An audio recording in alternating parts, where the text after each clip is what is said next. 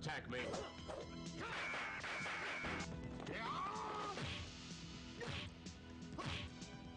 There are tons and tons of movies out there that have one or two scenes that are so poorly executed that they are hilarious. But it is much more rare to find movies where every single scene is unintentionally hilarious. In many cases, the creators of such rarities are auteurs who did not grow up in the USA yet decided to make American movies. Examples of such auteurs are the founders of Canon Films, the creator of Birdemic, and the creator of Troll 2. They're eating her! And then they're going to eat me! Oh my god! To me, unintentionally funny movies are the best comedies, and that is probably why I have digged through hundreds of crappy movies to find the gold I'm about to present to you now. Here are my top 10 favorite unintentionally hilarious movies. Number 10 is Rambo the Intruder. The name is Rambo. The star of the movie, Peter O'Brien, was just on a little vacation in Indonesia, where he was approached by a local film crew that thought he was Sylvester Stallone. And I must admit that the similarity is undeniable. And based on this similarity alone, he was signed for the leading role in the Indonesian take on Rambo. And the Indonesians sure know how to make movies. 30 seconds into the movie and an old lady is run over. Hey! Bitch! Look where you're walking! I was!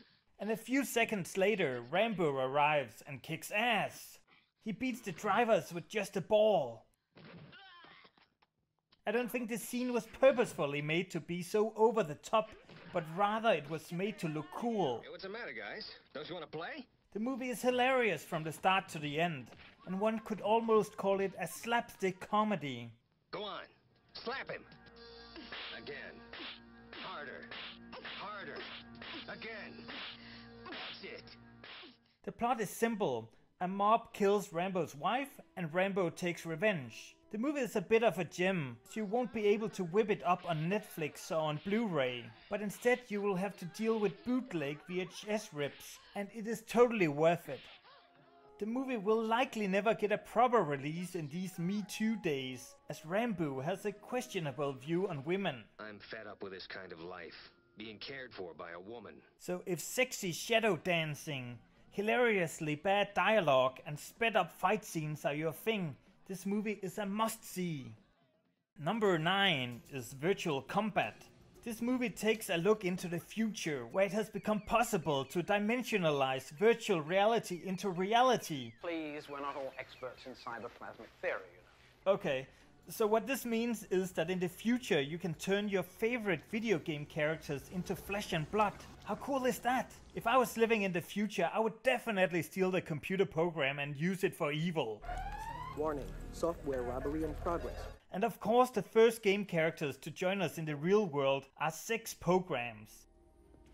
And Dante, the main villain of a fighting game. This guy talks without even moving his lips. I have friends trapped in your mainframe prison. Get them out, now! That is super creepy. Part of what makes this movie so hilarious is the way it's cut. Many scenes make logically no sense. Like, how did this guy end up behind our hero totally unnoticed? And why do people always stand still until they are punched in the face? Another hilarious aspect of the movie is its cheesy sound effects.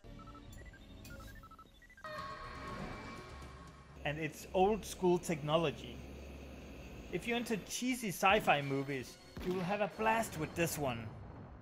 Number 8 is Cool as Ice. This movie is what happens when you let the inventor of Kellogg's Frosties direct a movie with the one-hit wonder superstar Vanilla Ice. In 1991, Vanilla Ice was so cool he could get away with anything, even with leaving on the price tag on his cap and then to return it for a refund whenever he wants. Vanilla is such a rebel, and the movie tries really hard to establish that. Yo, I'm out of here. Where you going? Across the street to, Slinger Schlong. In fact, the movie tries so hard to be fresh that it becomes super cringe. Like, what is this? But it is hard not to smile when Vanilla turns on his charms. And Cool as Ice is a great trip back to the 90s. So don't get fooled by the movie's IMDb score, because this movie is definitely not a waste of time. Oh no, you're not wasting my time. I'm just cooling. Number 7 is Star Wars. No, that's not right. It's Ninja Terminator. What a great title for a movie.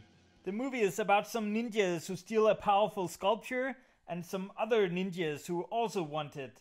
Then half of the movie is about some random cool guy who beats up random people. The plot doesn't make much sense. It seems so strange. This whole thing. But who cares? It is crazy non-stop ninja action. It's probably the most ninja movie I have ever seen. It has the obligatory cool looking ninja running. It has the ninja tricks. It has the ninja flick-flacks. It has ninjas cutting watermelons. It has ninjas killing crabs. It has ninja laughter. And that is all within the first 15 minutes of the movie. From here on, the movie only gets crazier, and it's all done with a straight face. Like, who can take this stuff serious?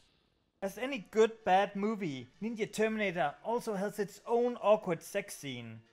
Now it's time to teleport our way into the next movie.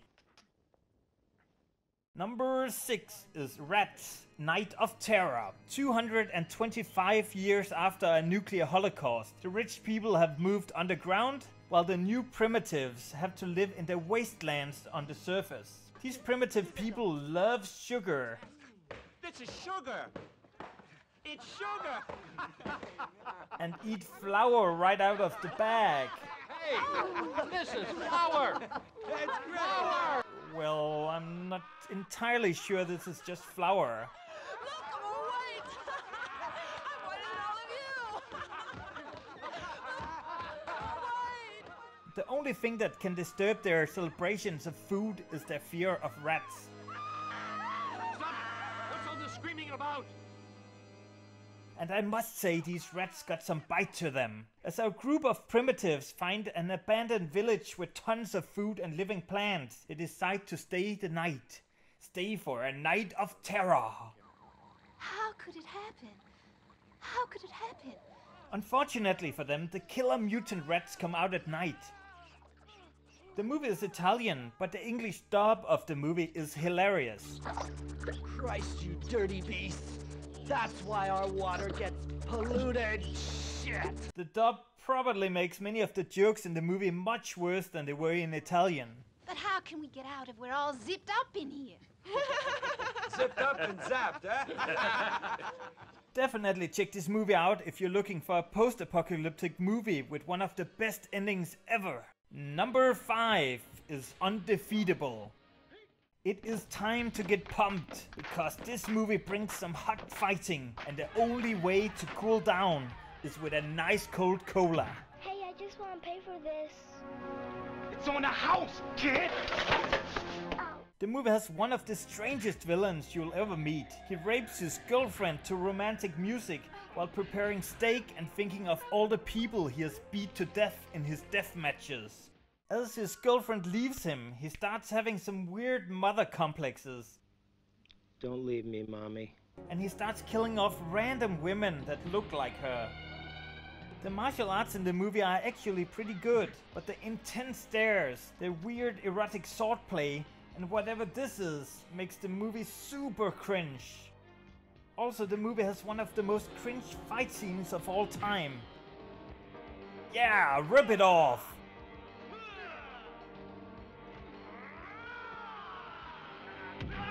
What can I say? I like it. Keep an eye out for you, Stingray. Yeah. See ya. Number 4, The Room. This is without a doubt the most famous, so bad it's good cult movie out there, and probably also the most quotable. I did not hit her. It's not true. It's bullshit. I did not hit her. I did not. Oh, hi, Mark. And though it was released in 2003, it still runs on a weekly basis in several cinemas spread throughout the world. The director, writer, producer and main actor of The Room, Tommy Wiseau, just brings this hypnotic awkwardness to all scenes in the movie. No one delivers a line quite like him. You are tearing me apart, Lisa! Though the movie is a sad story about how an all-American hero gets betrayed by his girlfriend and best friend and then commits suicide, the movie is hilarious. Already within the first 30 minutes of the movie, we have had 3 cringe sex scenes, and the awkwardness continues for another 1.5 hours with one weird scene after the other. I know that many of my viewers want this movie to be number 1 on the list, and I'm sorry to disappoint. I just think that martial arts movies do cringe much better than dramas. So please don't hate me too much because of this, and instead live by Johnny's mantra and spread a bit of love. If a lot of people love each other, the world would be a better place to live. Number 3 is Jim Carter. This is a weird one.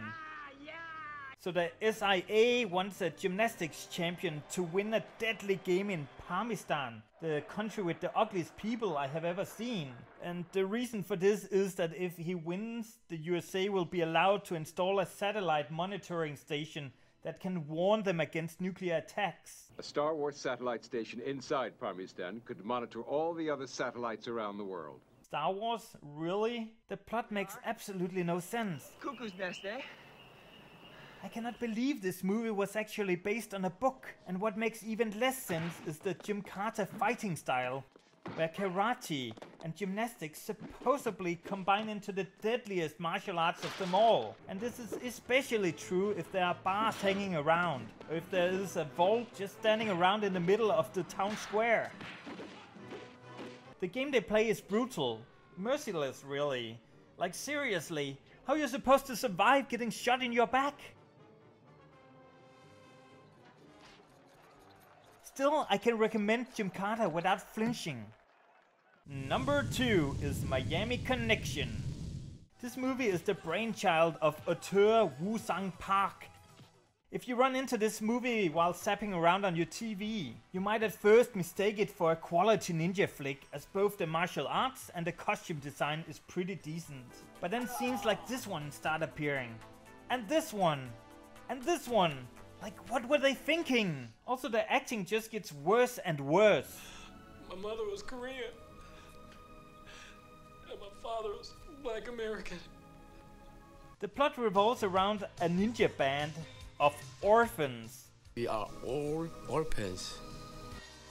That perform deep and emotional songs about friendship, and of unknown reasons some bad guys just want to get rid of them. And these bad guys are armed and dangerous. Really, that's the plot. Listen to me. I don't want to have any trouble. I just get the job from agent. Don't bother us. Bullshit! In general, people's motivations for doing stuff in this movie are completely bonkers. He's a friend of mine from school. A friend? Shut up! And people's reactions are even worse. Like, none of the heroes seem to be affected by killing tons and tons of people. But when receiving a letter, they react like this. Also, the movie has the single most awkward kissing scene in history. It is so awkward, it deserves a second showing.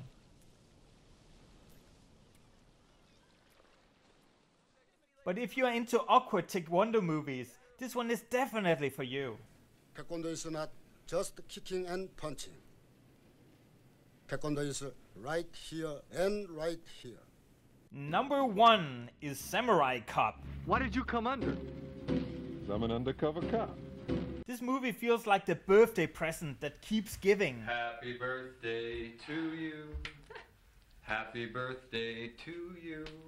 The Samurai Cop is the sexiest cop around, but the girls not only dig him for his good looks, but also for his multilingualism. They call him Samurai. He speaks fluent Japanese. Are you Fujiyama? What does katana mean? It means Japanese sword. The Samurai Cop sports an impressive hairdo, at least for half of the movie. as he cut off his long beautiful hair before filming had finished. This meant that he had to wear a wig in random scenes throughout the movie, and it looks hilarious. Additionally, the movie is full of inconsistencies in the best possible way. Random scenes in the movie are dubbed by the director. You expecting anybody? No. That's a warning bell. And it's all done with a straight face, which gives the movie the perfect cheese factor. The movie is basically about how the samurai cop and his black partner take down a Yakuza gang. Captain Roma's gonna burn my ass. Yeah, he's gonna burn it. Charcoal black. It is black. Right on. And it is the hottest movie around.